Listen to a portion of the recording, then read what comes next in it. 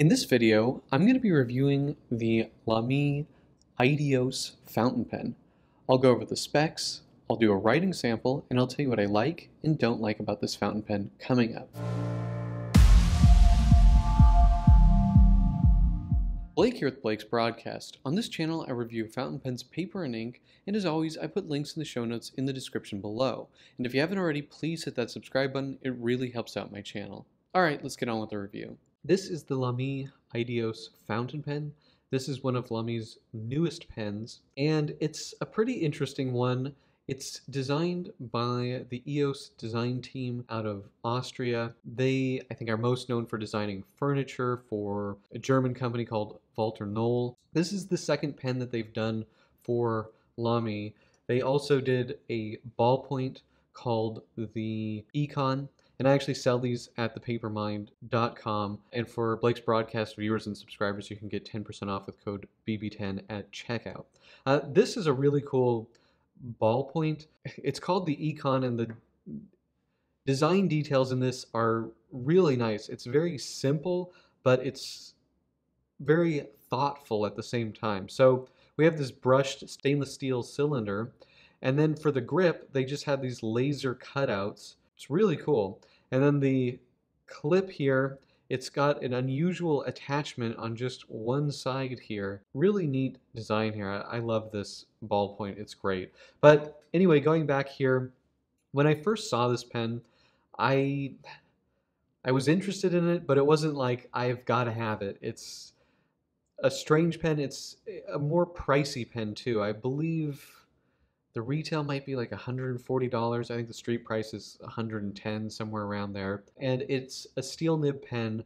It's a very good looking pen, but the main kind of feature of this pen was the thing that kind of had me holding off on it. It sort of adds some strangeness to the pen, and that's the teardrop shape. The literature on this thing says that they took a circle and a triangle, and this was the shape they came up with, this teardrop shape. Walking through the pen, this is a all brass body with a palladium finish.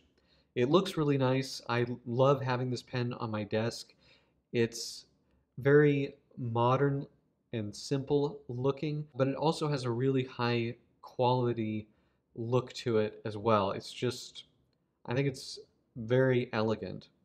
Now, the tops are flat. On the bottom here, it's slightly rounded, and I believe that's just for the cap. That's just so that you can post the cap back there. But it does stand up on the desk. On this side, I don't know, maybe. I guess not. Okay. The clip, you'll see, is mounted to the side because of this teardrop shape that runs the whole length of the pen, which is really interesting. But yeah, the clip is mounted off to the side. We have a Lamy logo here.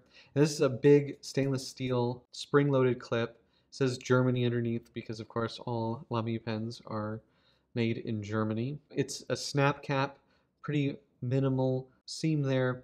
And then here we have these two, I don't know what I'm going to call them, bushings to hold on to the cap when you post it. Now, when you post this cap, the pen becomes very long. In fact, I'm pretty certain that this is the longest pen in Lamy's lineup, when posted at least. It's very, very long. With the cap off, we can see we have a chrome grip section here, and then we also have the nib from the Lamy Icon. So they reuse that more rounded style nib here. Looks nice, it feels appropriate for this pen. The grip section, if you look here, this is actually a circle. So it terminates in a circle, but from the edge there, it comes back into that teardrop shape.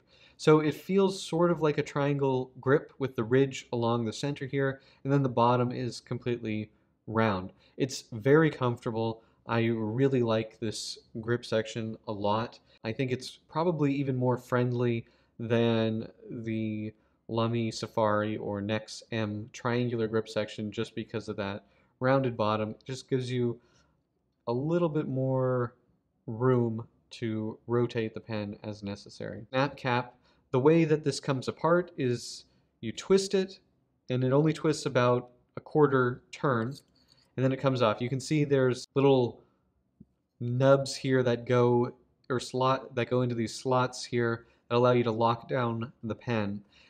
This pen does come with Lamy's Z27 converter, so that is nice. I know on most of the pens that are in the sub $100 price range, they don't come with a converter, but I do think it's appropriate for a pricier pen like this to come with it. So then snap that back on there, and I have this with a broad nib. The other thing, the usability part of this, because of this shape, you can't accidentally put it on any which way. It has to be exact or it won't go on. The same goes for when you're capping it. But I will say, because of the taper, you know, if I put it on here like this, nope, or if I'm just a little bit off, it will kind of round it back into shape there. We are at about 142 millimeters capped. Uncapped, right about 130 millimeters. And posted, I hope this ruler is long enough. It is. Oops. We are about 185 millimeters, so very long. Now, when it is posted, and I admit I write with this posted, it looks very long. It is very long. It is slightly top heavy, but this isn't such a heavy pen that I mind it. So even though I can feel that it is a little bit back weighted, it still feels really good and comfortable to me. I don't have any issues with posting it. I'm not going to do the grip section just because it is that strange shape, but let me see what pens I can just show it next to so we just have sort of an idea. Here it is with a Lamy Safari and a Pilot Metropolitan. So it's a full-size pen, and just to show how long it is posted, again, the Lamy is a pretty big pen with a very big cap, but because this doesn't post down very far, you can just see it is quite a long one. Okay, let's do the weight. And this is with the converter.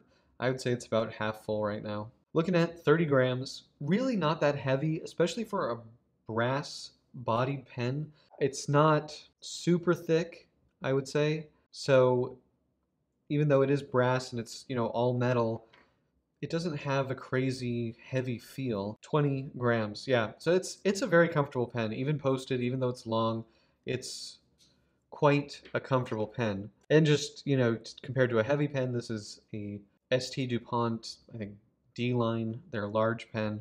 This is all brass, and this is 55 pounds, grams rather. So really, it doesn't quite feel as heavy as a typical brass pen, even though it is brass, but the finish is really nice. I really enjoy this pen.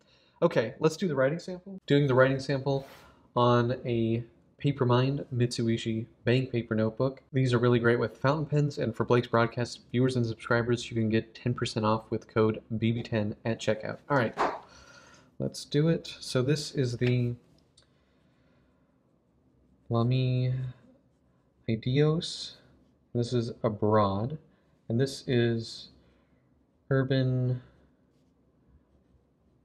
Rouge. What is it called? Carubier? Something like that.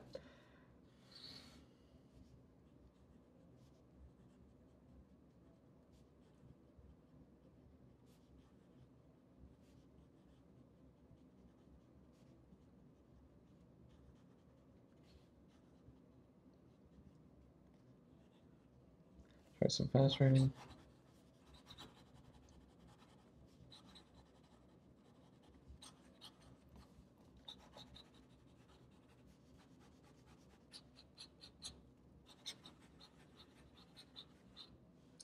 Yeah, no performance issues here. I really don't have any complaints about this pen. Flow is pretty much average, not super wet, not dry at all. It's a stiff nib. You know, you're not going to get any flexibility. Well, I say that and then look at that. Yeah, it's pretty stiff, like most Lamy steel nibs are, but it's a very nice writer. I have no complaints about it. One thing I would say is that if you like these more rounded types. I think there are less nib grades available. But again, the nibs are also interchangeable with any of the standard Lamy Safari nibs or their gold nibs. The easiest way to remove these is just with like a piece of packing tape, stick it on the top and just pull straight and they come right off. But very easy to swap the nibs on these, and the nibs are pretty affordable. Let's try reverse writing. It's a bit weird holding this upside down because of that teardrop shape, and it's definitely scratchier. I think we're gonna run, I mean it is still doing it, so I guess it does do it, and it is definitely thinner. Yeah, it kind of does it. But anyway, really nice writing pen. So what are my pros and cons for the Lamy Ideos Fountain Pen? I really like the design of this fountain pen. It's really interesting. We have this strange teardrop shape and then a clip off to the side. It's a very bizarre kind of shape.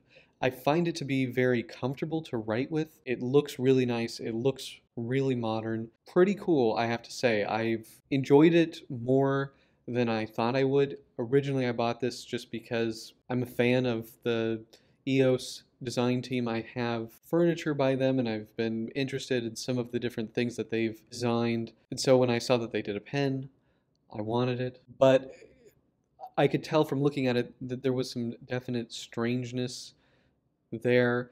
The price point going into the cons, probably I'll be surprised if this is like a really hot seller for Lamy. The street price is like $111, $110, something like that. And it's a steel nib pen. We have a palladium finish and, you know, brass body and the stainless steel, very robust stainless steel clip. But it's pretty expensive for a steel pen. I think, you know, you really have to like the design of this pen to be willing to pay that much because we're, you know, in gold nib territory here and this does not come with gold nib. Other cons, downsides to the teardrop shape are posting it. You kind of got to be careful because it only posts one specific way. You can't do any of this. It's got to be right there. And then when you do post it, it's very, very long. I personally write with this posted. It probably looks a little funny because it is so long, but you know, there is a little bit of a back weight there. It's not the end of the world, but definitely a very long pen when posted, which is definitely a downside. We also have, you know, that kind of triangular shaped grip section, which goes into a kind of a circle at the end. Works well for me, very comfortable for me, but if you have maybe a more unusual type of grip, this might not work for you just because that shape does dictate kind of how you hold the pen. So that is pretty much it. Do you guys have this pen? Do you like this pen? Let me know in the comment section below. And if you like this video, please hit that like button. And if you want to see more fountain pen, paper, and ink videos, please hit that subscribe button. Thank you guys so much, and until next time.